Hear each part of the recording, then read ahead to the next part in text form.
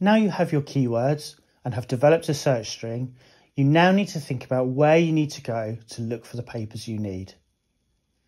There's a temptation to just search in one database for the things you need. It's quick and easy, and surely you'll find everything you need there. Except it's a bit more complicated than that. In many cases, you will find your research area covers multiple subjects. So, for example, you may be looking for literature on organisational psychology, and so you will need to look at business databases like Business Source Complete, as well as psychology databases like PsycInfo.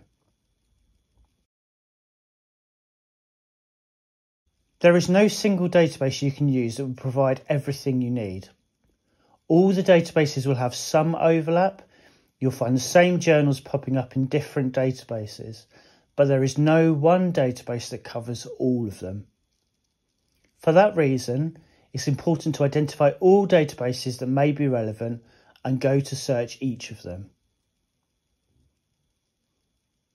It's also important to know that whilst Google Scholar can be a valuable tool, it does have its limitations, particularly in terms of filtering the search results and navigating to the articles that will be key to you. It's an important resource to use, but it shouldn't really be used in isolation, and you also should ensure that if you do use it, you connect it to the library catalogue. See the video in the link above for more information.